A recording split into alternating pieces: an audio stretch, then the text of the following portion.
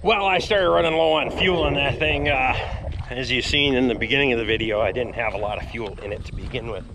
So I didn't mow this side of the yard or the cul-de-sac because that's a little bit, it's not that long. I mowed up in front of the house and this down here around the equipment because that looks a little nicer.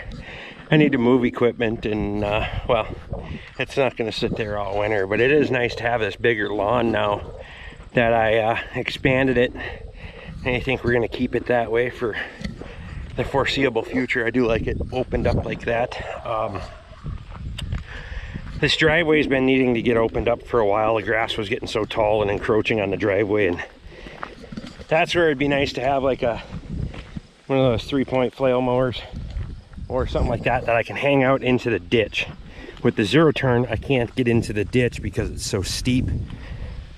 But we got it pushed back a couple of 3 feet or so on each side, and the driveway looks much better.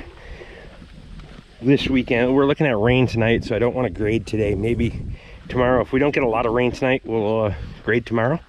Put the grader behind the H. The 1941 John Deere H. And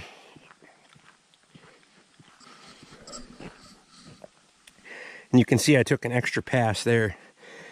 This is a bunch of material that I removed from when I cleaned out the ditch down there because the driveway was flooding on a regular basis.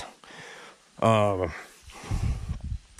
I brought it all up in here and made a mound, and I was hoping we'd start getting more wild raspberries, and we're starting to. I've been reluctant to pick them, as hoping they would drop and reseed. But you can see we're starting to get a few wild raspberry plants. It seems like this would be the perfect recipe for them. I have to do a little homework on, you know, what else you got to do to get rid of the competition. But yeah, they'll naturally seed in there. Why not?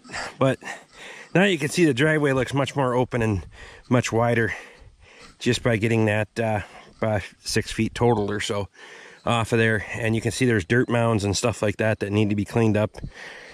And as you get to the just past the pine trees there, that ditch sloughs off. On that side, it sloughs off pretty dramatically. That's why I say it would be nice to have either a sickle mower or something of the sort to